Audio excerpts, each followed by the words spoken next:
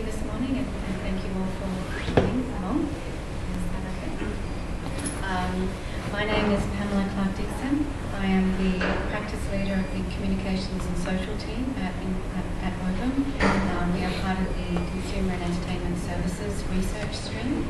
And I'm going to talk to you today about a couple of topics. We'll talk about the communications market in Malaysia, looking at our forecasts and at our digital consumer insights, and I'm also going to talk to you about RCS as well.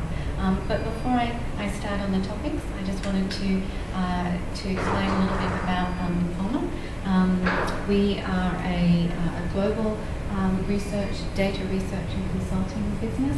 Our focus is on clients, digital service providers, technology companies and enterprise decision makers. And what we do is we provide actionable insight for these companies so that they can do their business planning and their product development, and also their go-to-market initiatives. So this is our agenda for today. As I said, I work in the communications and social team, so the topics that I cover include telco and OTT messaging, and I also look at A2P communication services. At the moment, I'm preparing a questionnaire for our next Digital Consumer Insights survey, and that's going to cover Malaysia as well. Today, as I said, we'll look at Malaysia in terms of our forecasts and our Digital Consumer Insights survey, and then there'll be an opportunity for Q&A. Just a brief overview of our Digital Consumer Insights survey program. We run a number of different surveys throughout the course of the year. We publish a number of different Excel-based survey tools based on the data, as well as reports. The surveys are split between evolving market sectors and emerging markets. And as you can see, we've just published the most recent edition of the Asia Pacific Digital Consumer Insights Survey in the first quarter. The next one, we're moving up a bit. That will come out a little bit sooner this year. And this gives an overview of the deliverables that we have from those surveys. So, as I said, Excel-based survey tools that you can use with a number of filters to analyze the data. We provide reports on those tools as well. We use the data from those tools to help inform our forecasts. We can provide an analyst support service to help you have more individual understanding of the insight surveys. And we can also prepare, a strategic workshop if there is a particular aspect of the surveys that you'd like to know about in more detail, or a particular survey that you wish to go into in more detail. So, just to go into now some of our data around the communications market in Malaysia. We published the consumer TMT revenue model. Currently, the second edition of that, I should say, is in production. I wanted to pull out some of this data for you to give you an idea of how we compare different services for telcos, different telco services. We are looking at how relevant they are to the telco. So on the y-axis there, the higher up the service, so you'll see SMS, voice, mobile data fairly high up. That's because we still consider these to be fairly important services to telcos, so a mainstay of their service offerings. The size of the circle there is the size of the revenues. So as you can see, SMS is still quite small now in Malaysia, as it is for many other markets around the world as well, in terms of revenues. And mobile data is quite a substantial size. So this is the size of the opportunity in terms of the revenues in 2023. Down the bottom there, you will see a number of other services, so pay TV, games, advertising, video, not as highly relevant to telcos at the moment, or indeed in 2023, but the revenues are there, they're growing, and that's what that indicates on the right-hand side, that we have revenue growth in those markets. On the left-hand side, that indicates declining. Looking at some of our forecasts now. So if we look at revenues for mobile and fixed voice, and also for non-voice and fixed broadband, mobile non-voice and fixed broadband, as you can see, consumer mobile non-voice is growing quite strongly to 2023.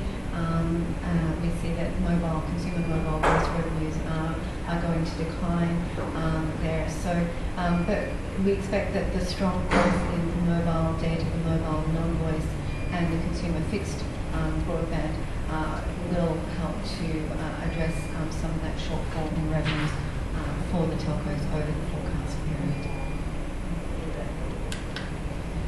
For person-to-person and application-to-person SMS, again, this is a picture that we're seeing in a number of markets around the world, the decline in total SMS revenues. So from just under $1 billion in 2017 to around 82 million by 2023. Although, so quite a steep decline in terms of the CAGR as well. We're expecting A2P SMS is also going to decline, but at a slower pace, and it will still be a fairly healthy size market in terms of revenues, around 410 million by 2022. In terms of traffic volumes, P2P SMS is definitely generating more traffic volume than A2P SMS, but these forecasts show that A2P SMS is going to be the higher value market in terms of overall SMS. We also do forecasts for OTT VoIP, so these are the services that are provided by the messaging apps. So looking to 2022, we see that mobile and fixed, both of these are going to grow in terms of VoIP traffic and users over the next 5 years. The majority will be mobile. So of the 18.2 million total users we're expecting for OTT VoIP in Malaysia to 2022, 17.4 of those will be on mobile. And mobile is also going to contribute most of the traffic as well. So it'll be, and of the traffic, international mobile OTT VoIP traffic is going to be most of that. That'll be 80%. So obviously a lot of use of VoIP to speak with people outside of Malaysia. Our OTT messaging forecasts we're also seeing that growth in OTT messaging is going to be driven by mobile. So 27 million monthly mobile monthly active users by 2023. We will see some growth some slowing growth in that market. In our digital consumer insights survey, we see that penetration of WhatsApp, for example, is quite high, and I'll go into that in a few more slides. So that's because of that, growth move towards saturation. We'll see the growth starting to slow. Obviously, lots of engagement with OTT messaging apps, so traffic is going to increase quite steadily there. So 438 billion messages by 2023. Obviously, for the fixed OTT messaging apps, it's a different story. So quite a lot lower there, although still generating a reasonable number of messages. So just some key messages there. Our revenue model shows that SMS voice and fixed voice is still highly relevant even as the revenues decline. Where revenues from consumer mobile voice are declining, non-voice mobile data is compensating for that. Also, A2P SMS revenue growth is going to compensate for the decline in P2P SMS revenues. And we're expecting the number of users of app-based voice calling and messaging to grow, and most of these will be mobile. So this is some of the results from our digital consumer insights survey, specifically for the Malaysian and as you can see here, the Facebook apps of WhatsApp, Instagram, and Facebook dominate Facebook Messenger as well. As I mentioned just a couple of minutes ago, WhatsApp has an extremely high penetration, almost 80% for messaging. And the other two players in here are WeChat and YouTube for social networking. So yes, so very much a Facebook market here in Indonesia. The usage of the daily active usage of various services is fairly high. If we look at social networking, over half of Malaysians daily active users of social networking, and half for messaging as well. We see that making voice calls at the moment via the telco is something that Malaysian consumers do more than they make voice calls via an app. So what we're seeing here though is app-based video calling has a fairly low proportion of daily active users, and this could be because of the amount of data concerns, perhaps over the amount of data that these services consume. It could also be to do with the fact that people may still be a little uncomfortable with using video calling. So we drilled down into the time spent of those daily active users on the various services. So this shows that a high daily active use of social networking services by a high proportion of Malaysian consumers. So 40% there are using for more than 2 hours a day, which I think is that's about what we would expect, I think. And the same with messaging. Over 50% are using messaging apps for more than 30 minutes a day.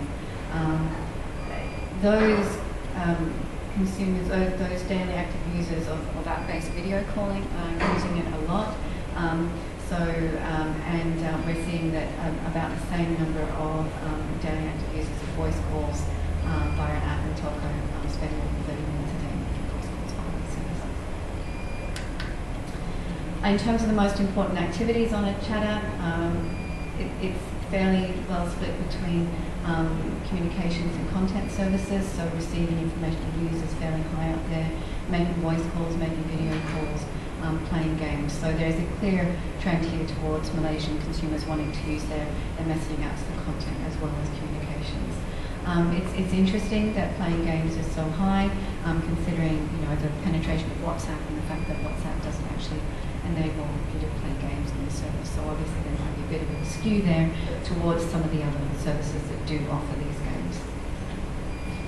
Just one more thing to note here is that it looks like there's fairly low interest at the moment by comparison to the other types of services in interacting with service providers using the channel. So in terms of services that Malaysian consumers expect to use more in the future, probably no real surprises here. Messaging, social networking. Maybe the main takeaway here is that it's clearly trending towards app-based services for communications and sharing pictures and videos and so forth. The telco-based services are right down there at the bottom at the moment. So that's not a great picture, unfortunately, for the telcos. And then finally, in terms of the types of companies from which Malaysians want to receive messages on their messaging apps, we decided to drill down into this a bit further as well. We know that messaging apps in other markets in Asia Pacific are enabling this. And Facebook, its apps are sort of at varying stages of enabling this as well. But there seems to be a desire for consumers in Malaysia to interact with online commerce companies, with banks, with telcos mostly. So key messages here: Facebook apps are going to dominate, or they do dominate already the landscape in Malaysia. More Malaysians are daily active users of app-based services than telco-based services, and a high proportion of those who are daily active users of social networks and messaging apps spend a lot of time per day on these apps. Content is as important as messaging. and Malaysians expect to use more app-based communication services in the future. But they're also open to the idea of receiving messages from merchants and service providers.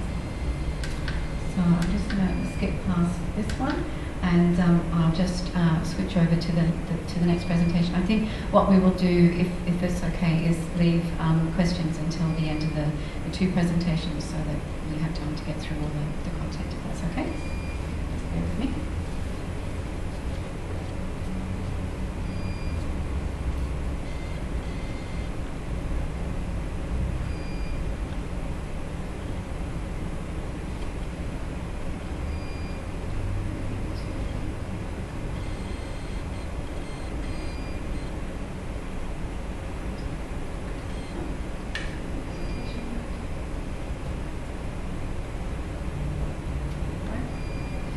I will just skip forward those couple of slides.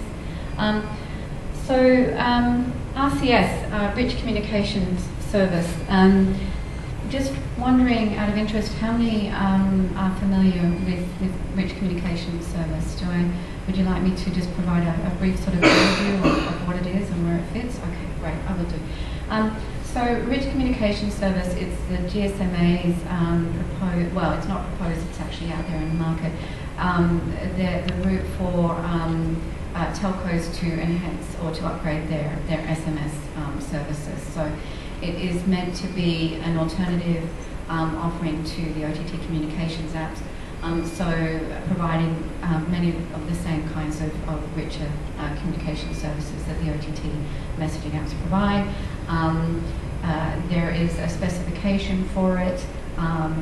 The GSMA has come out with two versions of the specification for advanced messaging, which is being it's supported by Google's Android messages and by the chat, which is the generic term for the RCS-based messaging client that's out there in the market today. If telcos don't want to, use Android messages, so what is there have been a couple of key developments. One of which is Google's involvement in RCS as a way of pushing it forward, and the other is related to that in that they're enabling native availability of Android messages, and in fact the telcos that are deploying RCS-based services are basically saying to their handset vendors, you must put Android messages or support RCS capability in your devices. Native capability is important because consumers will not download an app. Telcos have tried that before, it's not worked. So by having the native availability of the messaging app in the service just means that consumers, when they open up their messaging client, they won't even realise that they're using RCS. So that is quite an important consideration. But Google, as I said, they've been involved in this market since 2015. They bought a company called Jive, which developed an RCS-based client as well as RCS infrastructure. Servers, an RCS server, an RCS gateway. They also have a hosting capability for RCS. And all of this is aimed at helping telcos get into the market more quickly with RCS services. So they've been working very closely with the GSMA, with telcos, also to develop the specification as well. Google's involvement has mainly been because they've tried to get into the messaging market before and not been very successful. In fact, they just closed down their most recent messaging app, Allo, last year. So they've still got one left. It's a video calling app called Duo. Who knows how long that's going to last. Apparently it's doing okay, but with all the other messaging apps already providing video calling, I don't see how long that's going to last.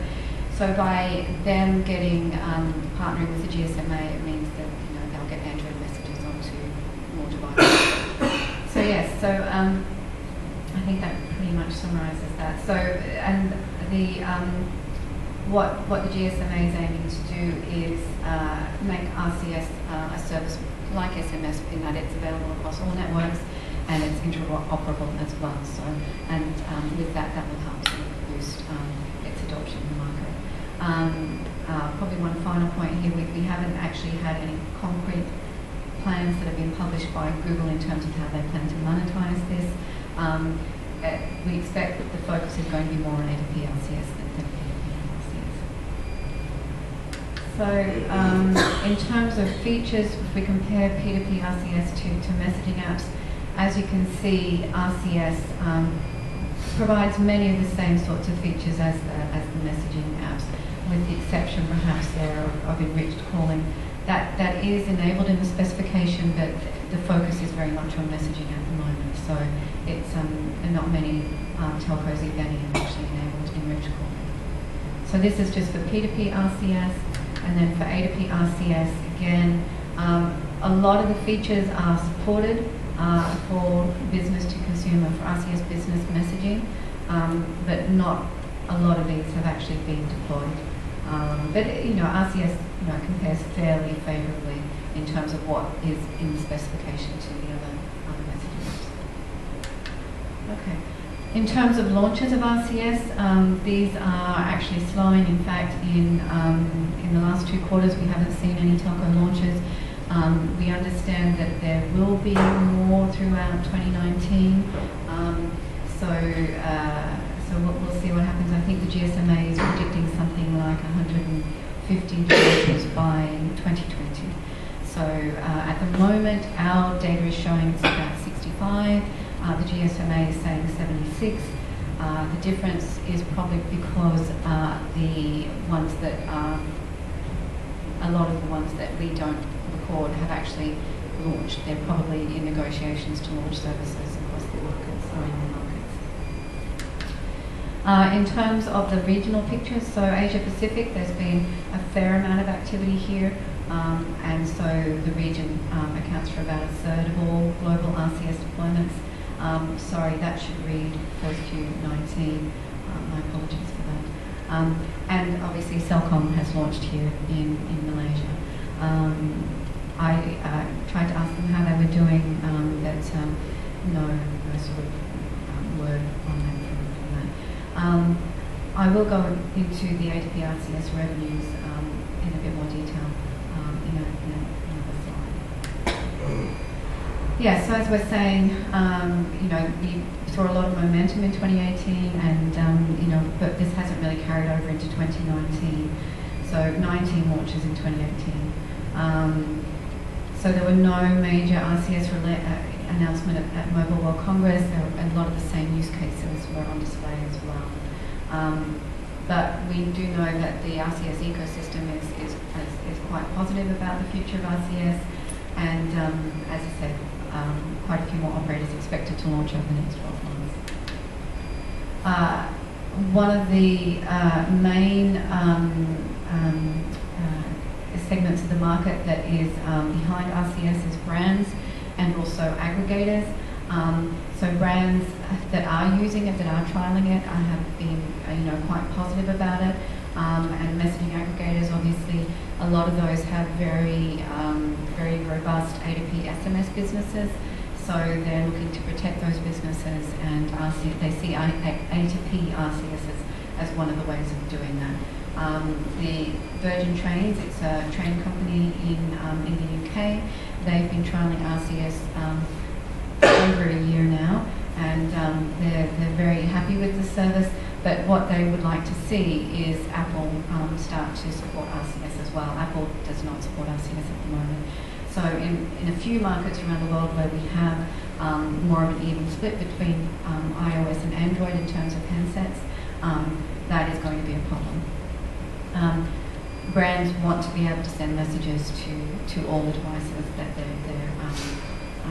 their customers have, and they want to be able to provide them with a consistent messaging experience across all of those devices. They can't do that if iPhone does not support it. Okay, so if we look at our forecasts for RCS, we're expecting messaging traffic for P2P is going to reach 8.8 trillion by 2023. So it will grow sort of quite slowly, or it has been growing quite slowly, but as we expect more RCS launches in the market, we expect that to start to grown. Again, what will come into that is the fact that people probably won't even know that they're using it. They'll have an Android messages client on their phone, that'll be their default messaging client, and they'll be using it without really knowing. In terms of A2P RCS traffic, it'll be lower, but we expect, as with A2P SMS, that the revenues will be higher. The business models for A2P RCS are still being worked out at the moment. The GSMA has listed a few, and these are being trialled by some of the players in the ecosystem. So whether that's per message, whether there is a charge per session, and there's a certain amount of messages included in that, and the session lasts for a certain amount of time. So these are all being trialled at the moment. So we see most of the traffic and the revenues at this stage coming from one-way rich alerts and notifications. But we will start to see more of the of other use cases coming in there as well. We're not expecting that RCE is going to replace OTT anytime soon. As you can see, OTT is messaging apps are very much well adopted in the market. They're already generating a lot of traffic. Many of the OTT players, many of the messaging apps are probably at a similar stage in terms of their development, their use for business messaging, for business to consumer messaging, depending on the market, of course. China, South Korea, Japan, with their messaging apps, that's already well developed. But in a lot of other markets around the world, it isn't. However, the messaging apps, so for example, WhatsApp, they are making steps in this direction. Facebook Messenger is also, they've been working on business to consumer messaging for a couple of years now, so their product is fairly well established. But in terms of the traffic that those services are generating, in terms of Facebook Messenger, for example, I think their latest stat was 20 billion messages per month, and that was in May. So, it's still very early stages for them. So, RCS, A2P RCS, assuming we see, a good level of take-up from the telcos and support by the brands, then, we could start to see that level of traffic as well coming from RCS. And why this is important for telcos is that we will probably see some cannibalization for A2P SMS. Not immediately, and it will depend on the market, but over time that will start to happen. I mean, P2P SMS is already, seeing cannibalization from messaging apps, and it is likely that that's going to happen with A2P as well. It will take a little bit longer time because the A2P SMS ecosystem is fairly well established. The messaging app ecosystem isn't, but the pieces are being put in place there as well. So this, so as I was mentioning, we're seeing in some decline in SMS A2P messaging volumes over the next 3 to 4 years. So yes, just the key messages here. We're seeing that slowing in momentum for RCS, but we don't think that telcos should give up on it because we're starting to see brands coming on board, which is going to be key to the take-up of it. However, telcos can't be complacent because the messaging apps are already moving in this direction, frankly, they do need to prepare for the fact that their A2P SMS revenues will decline. Okay. So, just to provide some detail on what consumers actually want from an enhanced messaging service, this is from our Communications and Media Survey from last year, Digital Consumer Insights 2018. So we asked which of these features would you most like added to SMS. So right on top there is the ability to share photos and videos, the ability to share files, and more flexible group texting. So and so these are all things that RCS enables. So it's well within the telco's reach. And then obviously we see the ability to have that chat-like experience with brands as well coming in. But it does depend on the market to a certain extent. It's slightly different. If we look at China versus the UK, for example, unfortunately we don't have this same information for Malaysia. So after being able to share photos and videos, the next most important feature is presence in the UK. In China, consumers want more flexible group texting.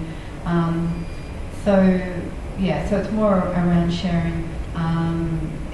There is some, appetite for things like being able to communicate with brands, particularly in the UK, more so in the UK than in China, although it is sort of present there in China as well, just not as important as some of the other capabilities. We also asked whether consumers would actually even want this kind of service, and it appears that a third of the respondents to this survey would. So that's good for telcos, and we've got about 20%, just over 20% saying that they're already using it. So these findings are aggregated across Brazil, China, South Africa, the UK, and the US. China is actually more positive about RCS than the UK. So in China, over 40% of our respondents said that they're already using it. Another 20% would use it if it was available from their operator. By comparison, that's only 32.7% for the UK. But in the UK, RCS hasn't really been launched there. I think Vodafone's the only operator that offers it there. But I believe that situation will be changing this year. Okay, so some of the key messages here: consumers do actually want many of the features that are in RCS. So we see that photo and video sharing, the sharing of files as well, some of the key features that they're interested in, and they also do want an enhanced messaging service from their telco, but it depends on the region as to the depth of that demand. Okay.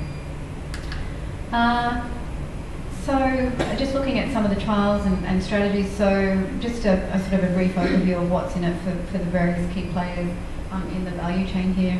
I mentioned Google before. In addition to helping to round out its messaging app strategy, it starts to play, RCS gives it the ability to play more of a central role in telco business messaging. It's also a new business opportunity for them. For telcos, it offers them the opportunity to retain their consumer and enterprise customers. It will help them mitigate against A2P SMS revenue loss, and it could also provide them with a platform for innovation as well, given what's included in the specifications for RCS. For the aggregators, again, it's about protecting their revenues, giving them an alternative to A2P SMS. It enables them to provide a more attractive offering to their enterprise customers, and it will obviously complement what they're already offering. And finally, for brands, again, it enables them to provide a richer service capability than SMS as a telco-based messaging service.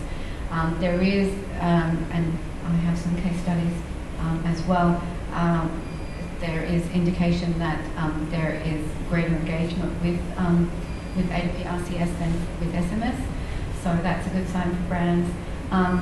But it also, the specification also enables A2P RCS to be a much cleaner channel as well. So there are things like verification of brands and authentication of brands included, and which are also being worked on across the A2P RCS ecosystem.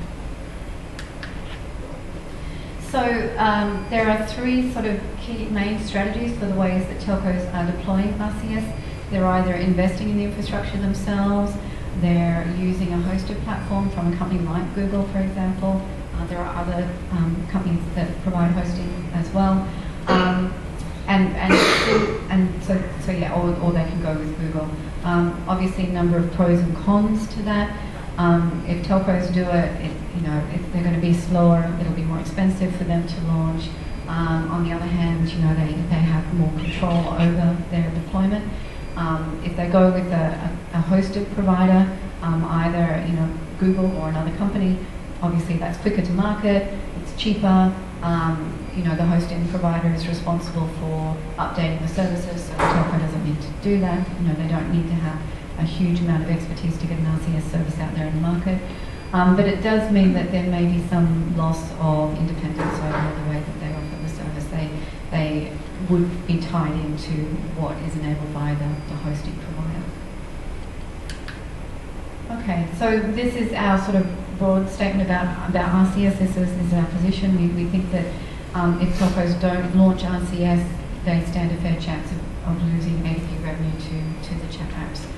So they need to do something, basically. In terms of revenues, so we're saying that at least in the short term for the next 5 years, A2P RCS revenues are going to be much smaller by comparison to A2P SMS.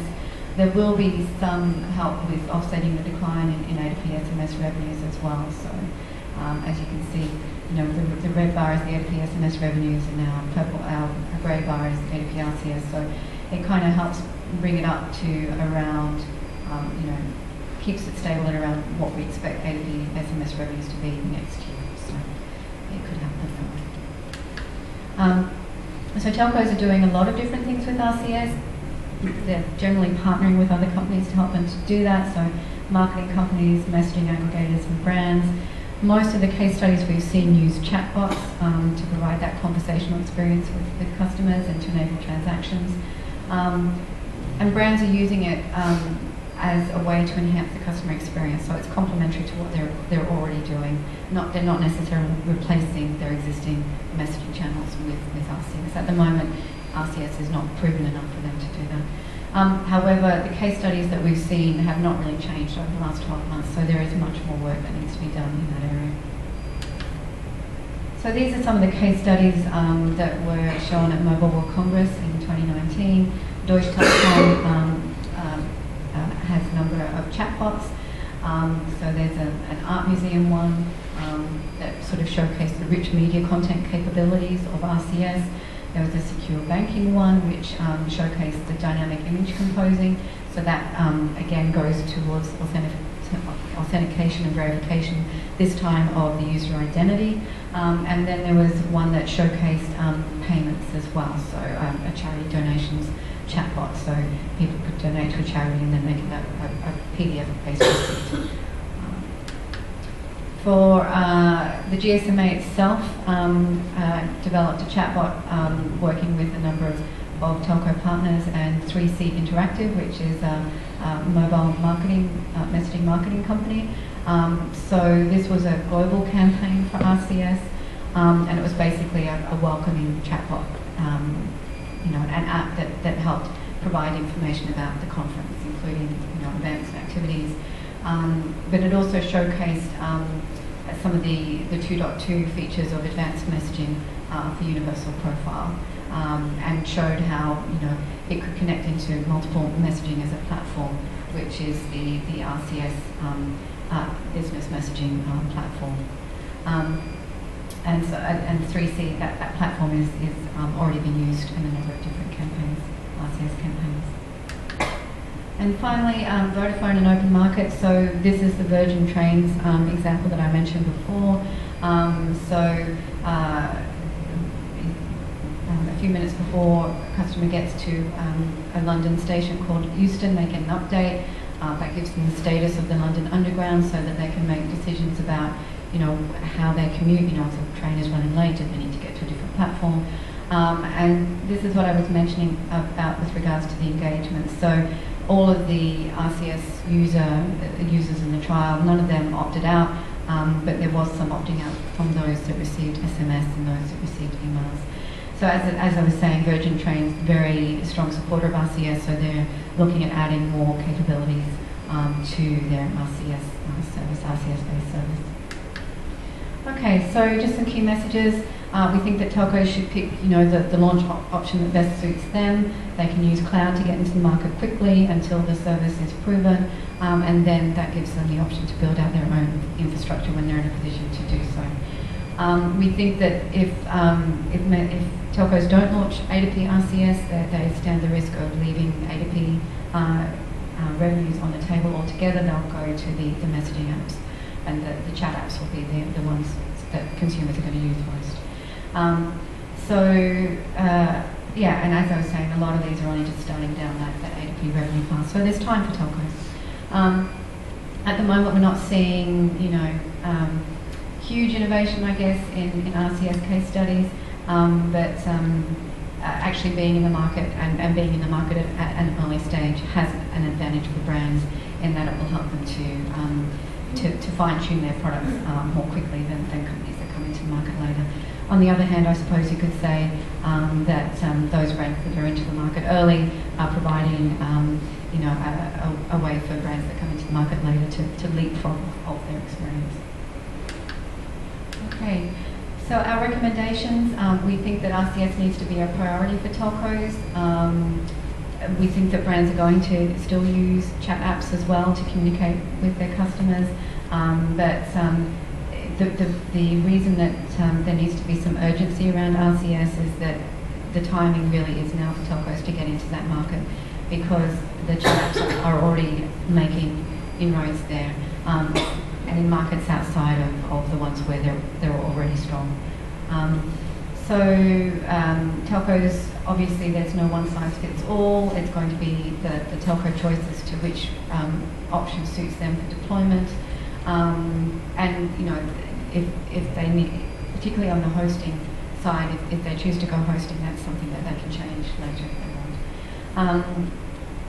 Probably a good idea for telcos to work with messaging aggregators.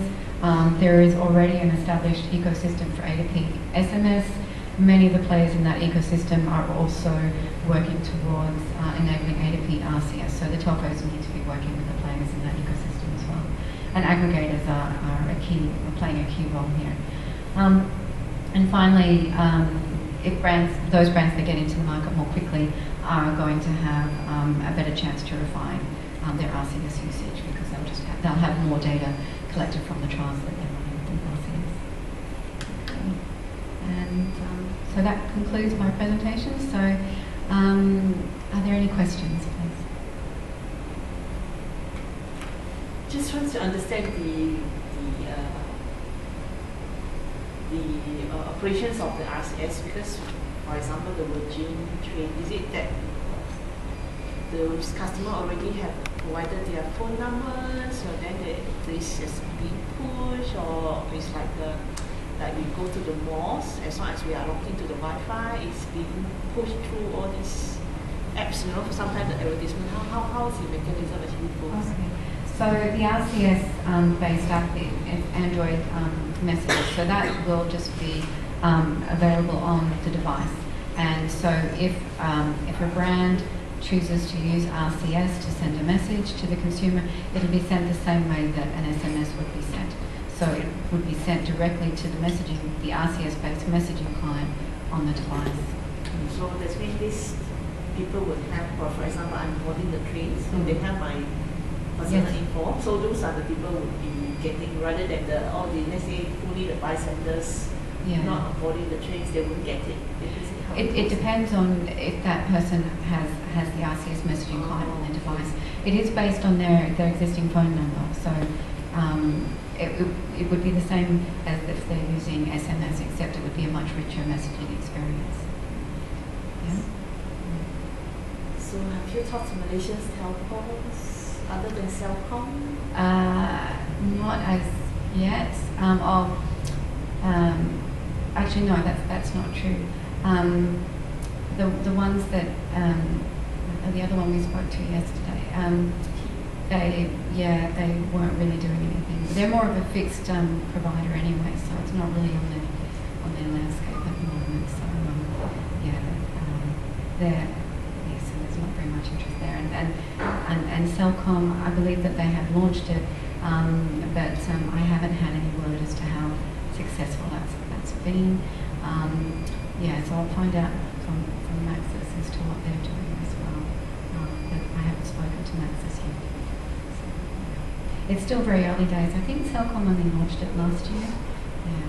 So, and not very many telcos are doing A2P RCS yet. I think Vodafone is doing it in the UK. Sprint is doing it in the US.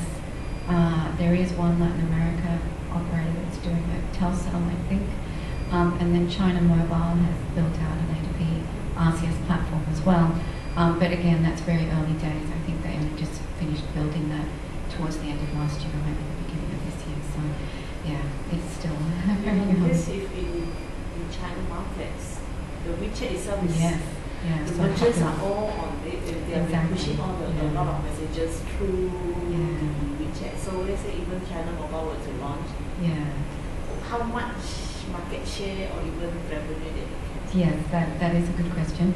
I think how they're going to differentiate A2P RCS is that that they say it's going to provide a cleaner channel, because WeChat, I think there's a lot of spam and there's lots of not good use of it by some of the merchants and service providers. So A2P RCS, the way that it's going to be built, because it's a telco service, and they're going to try and avoid all of that. And that was to my point about the verification and authentication of brands. So if a brand's using A2P RCS, and the idea is that they'll be they'll be given like a tick mark or something, some kind of symbol to say this is actual brand. You're not getting a message from a company which says that they might be HSBC or something, for example, that they're actually not. So that's what they're trying to do with RCS, just make it more secure for the consumer and for the brand. This one is at the top. There's a slide about the top chat apps is Malaysia. Is WhatsApp, is it? Not this slide, the previous slide. Oh, it was actually, it was on the other one, sorry. Would you like, I'll put that up.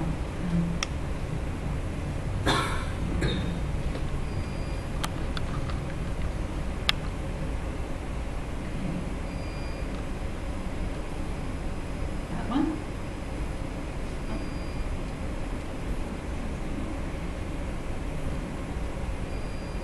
There we go, that one? I was wondering why WhatsApp in Malaysia? Is that they have other messages like Line, Telegram? Any reason behind it? Have you conducted any survey? Well, I don't really know why WhatsApp in Malaysia. I'm assuming it's just the app that's kind of grabbed people's attention here. We know that, actually, no, I do know why. It's WhatsApp has a very strong presence in a number of mobile-first markets and emerging markets around the world. So it's very strong in India, for example. India is one of its biggest markets. I think it probably has over 200 million monthly active users in India. In Brazil, same levels of penetration. In South Africa as well, very high penetration. So yeah, so in a number of those markets, we see WhatsApp has really been very popular. I never asked any question on why. Sorry? why they choose WhatsApp in that case. I think because the features, it's a very sort of, it's an app which focuses specifically on messaging and specifically on communication services at its outset, and that attracted a lot of users. And it was also, from a very early stage, it positioned itself as a secure messaging app, so it has end-to-end encryption, and I think people were really like that as well. It also, I think, provided a better experience because it was not so bloated with features as some of the other messaging apps are. So it provided a better experience on networks which may not have been. And I don't know whether that's so much the case here in Malaysia, but certainly in a number of other markets as well. It just provided a better experience over a large number of devices and over variable network quality. Does Telegram also have the same features? They also can do the VoIP call. Telegram. Yeah. That's why I wonder why Malaysia must WhatsApp. Yeah. And the other thing is that the network effect does come into play too. So and by that I mean that once people start to use it, if they introduce it to their friends, then more people start to use it, and it just sort of grows exponentially as well. So you find that if all of your contacts are on WhatsApp, then you'll be on WhatsApp, and it will just continue on. And a lot of apps have grown in this way. So I think that will also have had a role to play. Does that help answer your question? Yes? Yeah, basically it's just a consumer behavior and Yes, yeah, it's very much the consumer behaviour and, you know, what they like about the app versus some of the other apps. And WhatsApp was, you know, let's face it, it was the first basically. So it was out there much earlier than Facebook Messenger, it was out there much earlier than Telegram, than Signal, than Viber. Well, it was probably out around the same time as Viber. So, but WhatsApp just captured the attention of consumers. They just found a lot more reasons to use WhatsApp than they did the other apps.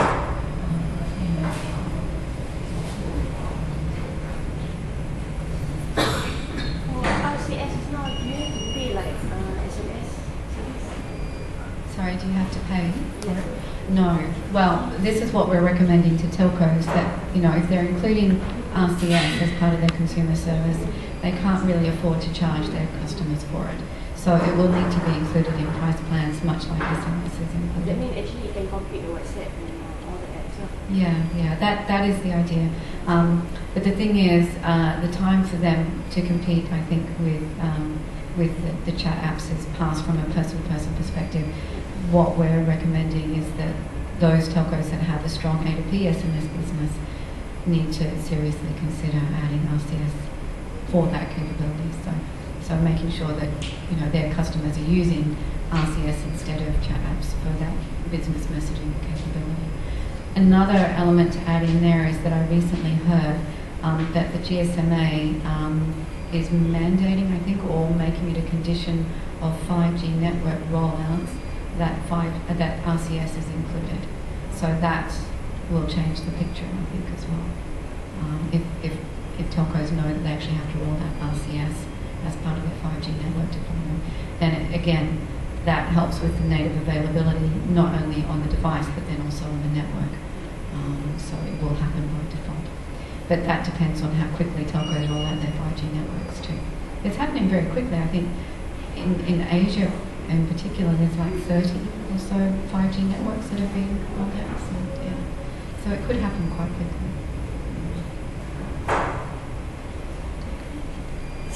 Something maybe along this line.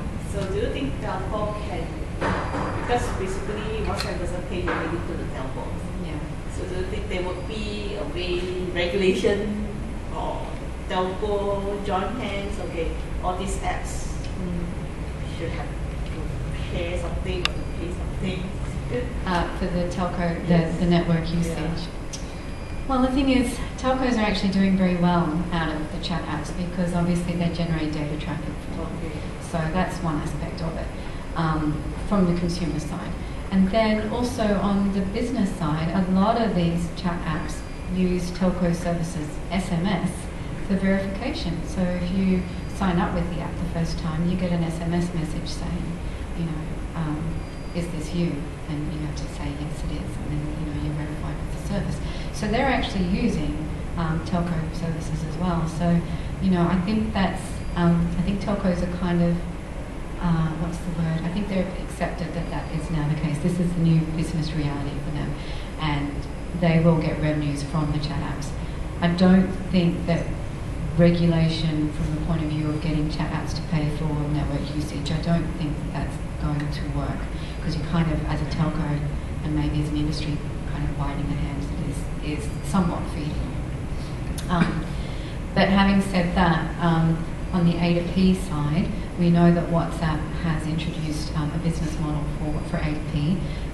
It is going to charge enterprises to use its services on the business messaging side, and that's a positive thing for the telco industry, because unlike P2P, unlike the chat apps for consumer use, you know, telcos obviously can't charge, but they know that, okay, if WhatsApp is going to charge for business messaging, they can too. That will be accepted, and that will be accepted by their enterprise customers that are using the service, and then aggregators. You know, they accept that there has to be a business model in place to support that. Thank you. Well, thank you very much for your attention. It was a pleasure to be here today.